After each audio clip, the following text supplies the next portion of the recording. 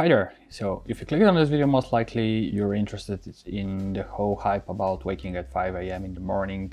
You've seen those YouTube challenges, 30 days trying to wake up at 5 a.m. and so on, and people basically giving up after the challenges. So today I will be sharing with you the 10 things I've learned over the year and a half that I've implemented this into my life, as well as some helpful tips, tools and books you might want to read in order to further educate yourself before making the jump into waking up early.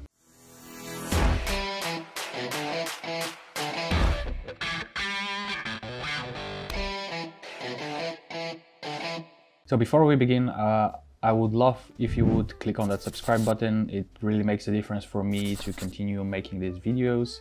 So yeah, let's jump into it. I would assume that most likely you are right now where I was a year and a half ago. I considered myself a night owl, and pretty much it seemed inhumane to wake up at 5 a.m. in the morning, especially if you combine that with some kind of sports. And I always wondered actually how people did it.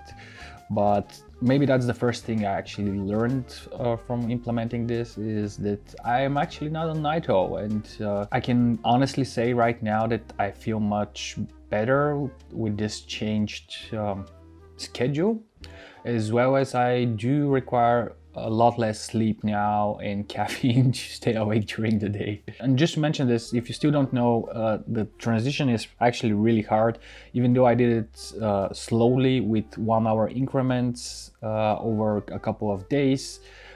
Basically, the experience to switch to this is having constant jet lag for 2-3 weeks. So be prepared for that. Next thing I learned was that actually the 5 a.m. thing is not the most important in this schedule. Why 5 a.m. was chosen? 5 a.m. was chosen because most people have a 9-to-5 job, and actually the point is to have enough time on your own before you start work for the important things in your life. Doesn't matter what they are, if it's a hobby, if you're trying to make a side hustle, or you're trying to develop a new skill, or just spend time with your family.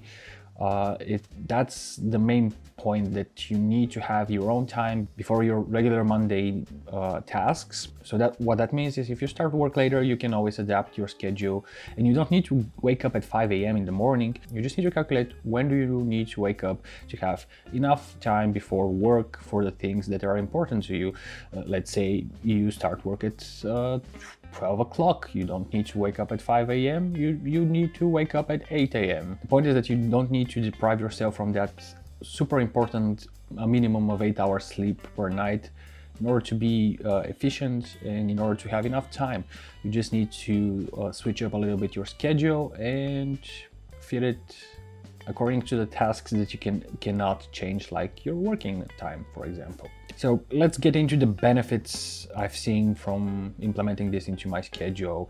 First is the mental benefits. My job revolves around working with a lot of people, deadlines, stress. I think you can relate here to that, because most jobs are like that.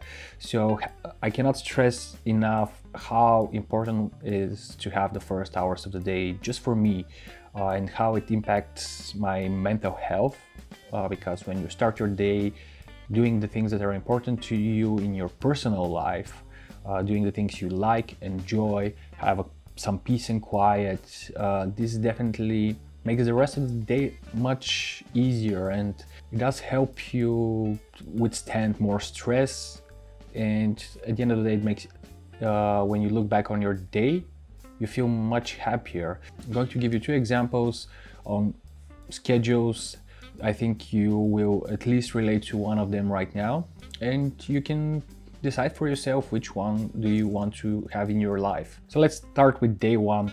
You wake up 30 minutes before you have to leave to work. You just hurry up, brush your teeth, grab some clothes, and you're outside of the door. You're stuck at least an hour in traffic, battling to get in time for that important meeting.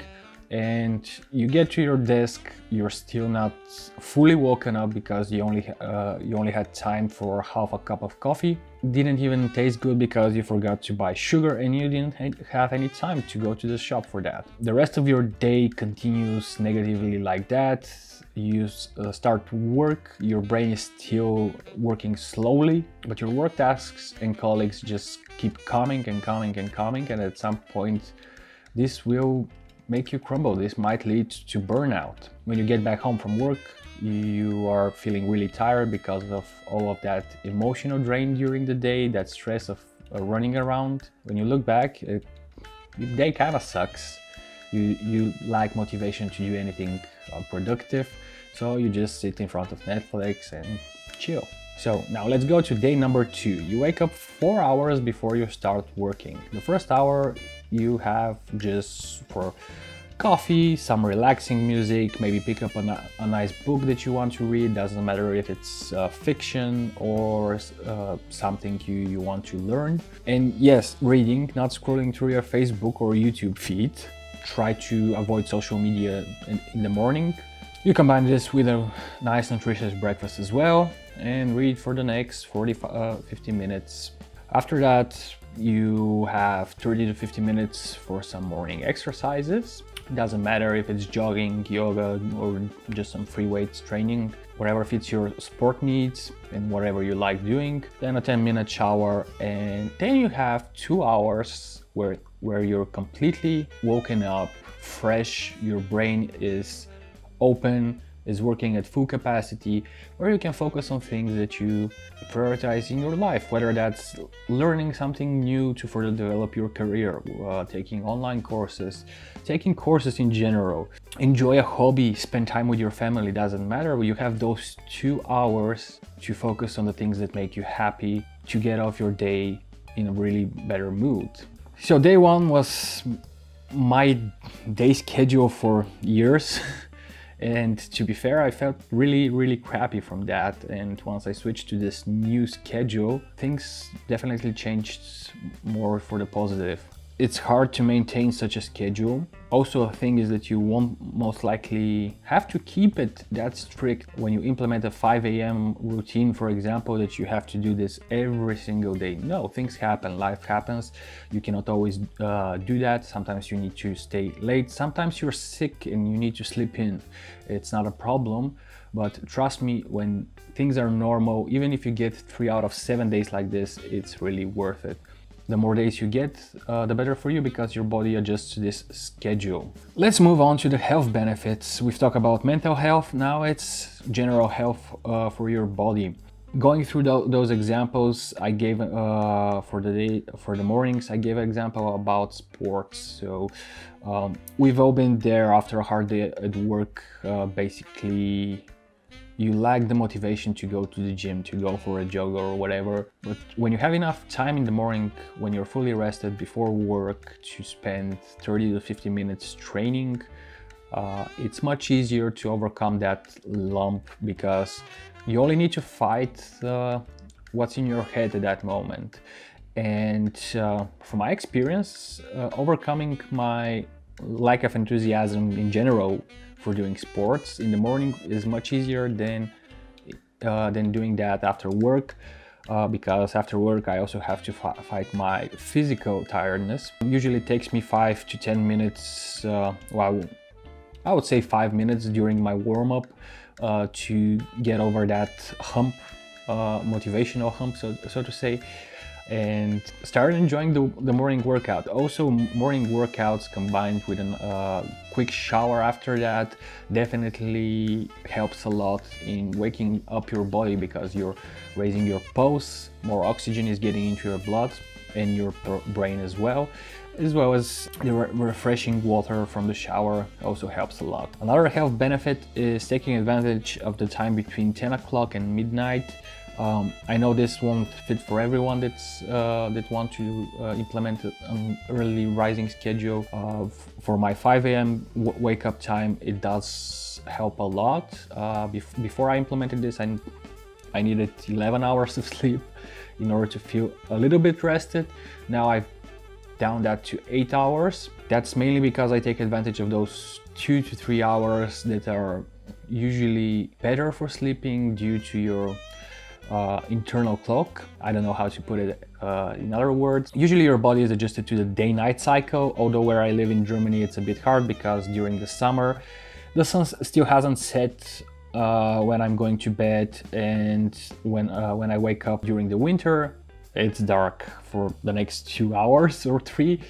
So sometimes this is a bit tough, but you can actually train your body by introducing light that are simulating daylight, as well as when it's still sunny outside and you have to go to bed.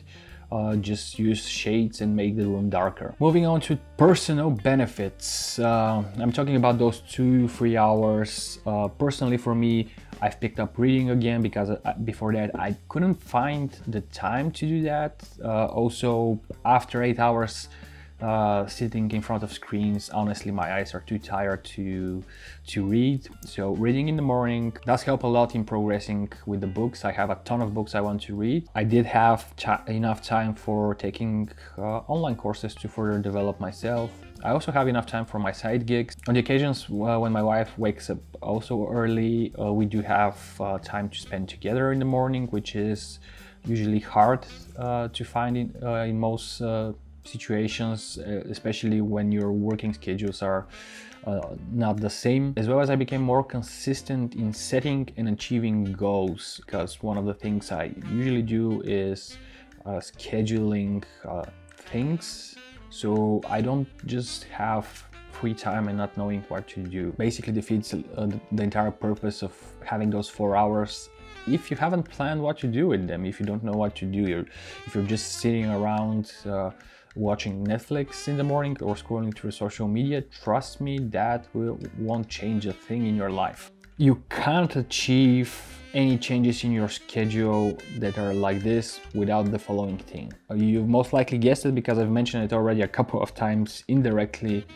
in this video, and that's sports. Doing sports is really important, especially if your job revolves around sitting on the desk the entire day. This is going to kill you at some point internally. You will be so sleepy, especially during the change to the new schedule. So what I found the most helpful is activity. If you cannot spare half an hour to do a quick workout during the day, just take a 10-minute walk, go outside, get some fresh air, get moving. Getting that oxygen into your brain is really important for staying awake. Also, doing sports is proven beneficial for your long-term implementation of such a schedule due to the fact that you start getting better sleep at night. You take out stress, a lot of stress is taken out by doing sports. Next thing I learned is that it's super important to track your sleep. It's not so important how much you sleep, but how good you sleep. I did get a smartwatch that's tracking my sleep, and I did get a lot of data. What helped a lot was calculating my REM cycles. For example, even if you have around 5 hours of sleep, if you wake up at the right time, you will feel much better compared to having 11 hours of sleep and waking up at the worst time. Trust me, I've experimented with this a lot to find the perfect combination for me. It's really important to know yourself, to track your REM cycles so you can plan when to wake up. Also, forget about the snooze button. That doesn't help at all. Those extra 15 or 30 minutes you think you get of sleep in the morning, you actually don't get them. Your body is functional, so the only thing is that you're doing is wasting time. You won't feel more rested. Actually, you might even feel worse. Biggest fear I've had was missing out on important things, but the actual truth is you figure out once you have such a schedule what is important to you. There are 3 outcomes when it comes to decision if something is important or not. First is it's important and you will find time in the day for it. Second, it's super important. It's not possible to find time during your normal day in a schedule. It is worth staying late, for example, and suffering for the next week trying to get back to your schedule And believe me, you will be suffering when you get out of your schedule. Even if you get enough sleep, like you go to bed late and you still plan the 8 hours of sleep, the next day you will feel like crap, trust me. And you will feel like that until you get back into your sweet spot schedule. And the third one, it's actually not worth it. After a while, you're going to see how many activities are actually not worth suffering for. You will just have to skip on them because you can do so much with the time you're given in a day. And one of the biggest truths that no one sees when they read about successful people wake up at 5 a.m. They are not depriving themselves of sleep. It's not the fact that they wake up at 5 a.m. that makes them successful. What makes them successful is prioritization. If you take time from your sleep, which is super important, in order to do something not so relevant, just like hanging out or going to a club or something, this will affect your priorities. This will affect the performance where you need actual performance in order to satisfy yourself in terms of achievements, progress, or even when it comes to just having family time. Yeah, you will figure this out sooner or later, what is worth it and what not. But from my experience, around 80% of the activities that I had that I did usually after my current bedtime. Bedtime sounds weird. I feel like a kid. Yeah, okay, at my current time that I go to bed. Anyways, all of those activities, like 80% of them, are not worth suffering for. They were just filling my time and not making me happy, not making me productive in any way. Next thing I've learned is that creating a morning ritual is really important in tricking your brain into looking forward to waking up, because let's face it, most of us are kind of lazy. So if you start your day with something that you really enjoy and makes you relax and so on, this will trick your brain to look forward to it. For me, what did the trick is this morning cup of coffee, the music that I put on, like some nice relaxing jazz, a nice book, as well as the exercise. While I do not like the process of doing the exercise, but I do like the feeling after that, so I try to focus on that in the morning, because I do feel a lot more fresh after that. And yeah, as I mentioned earlier, it takes about 5 to 10 minutes to get over that motivation hump for exercising in the morning. Also, another thing I do is try to spend 10 to 15 minutes scheduling my day. I usually do that over the weekend for the entire week, but I quickly go through the current day in the morning just to check if something needs to be changed, because life happens. You cannot do this today because you have something more important, priorities change. It's good to be flexible. This is also part of my morning routine. I usually do this as soon as I wake up and have the cup of coffee ready. Small tip here, you can actually implement morning routines with your Alexa, which is really cool. I recently started using Alexa, and I have this morning routine when I say, "Good morning, Alexa," and just checking that my Alexa won't turn on. She starts going through my schedule, telling me what I have for the day, telling me what's the weather like, traffic, important information for me.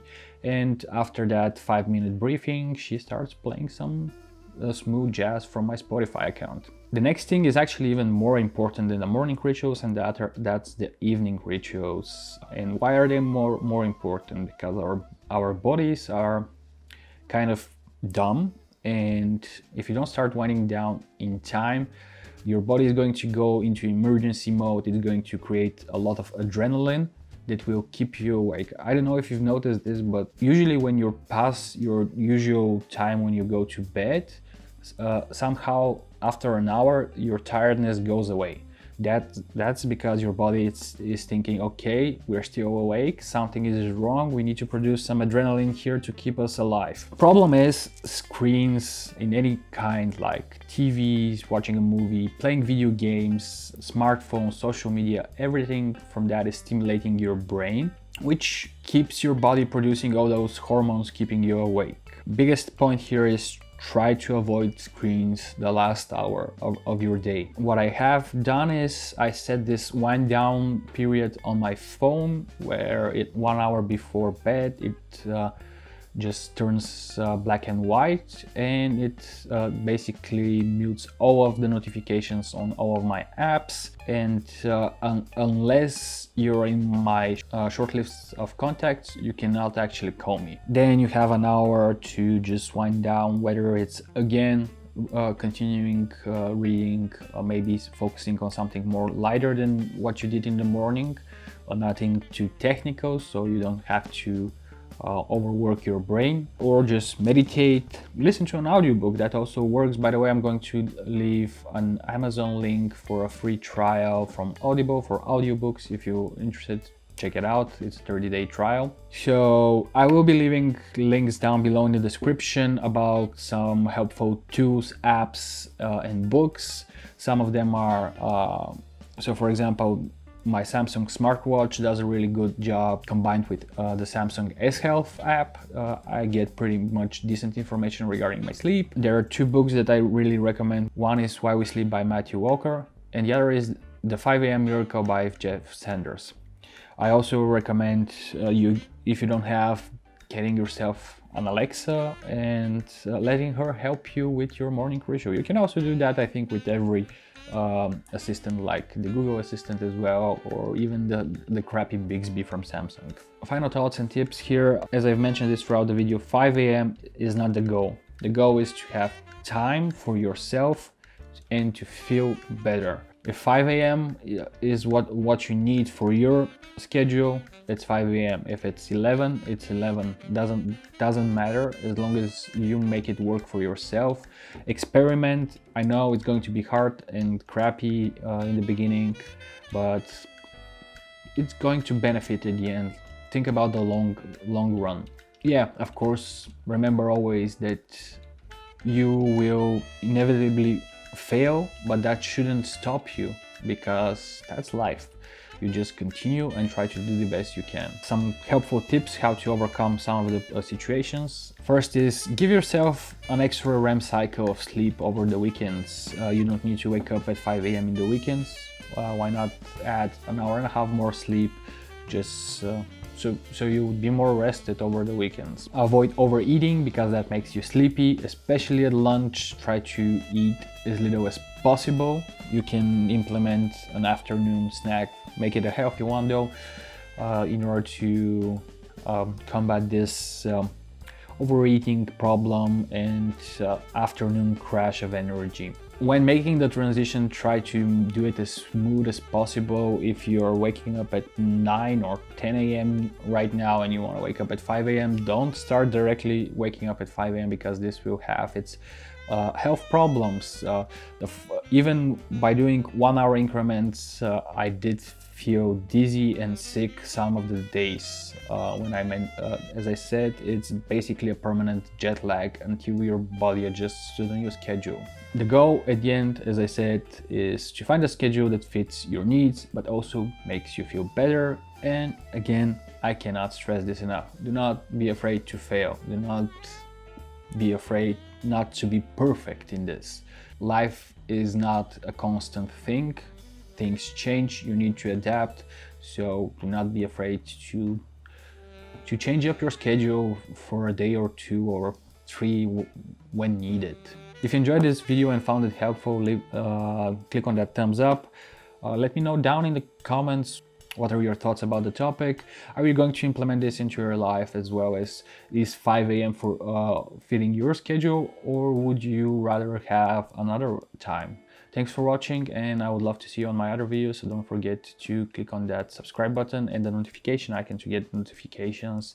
And I would love to interact as much as possible with everyone, so leave comments down below the video. You can always find me on my Instagram, Ivanov91, or just browse my other socials. I'll be leaving links to all of them down in the description as usual. See you soon, guys. Bye.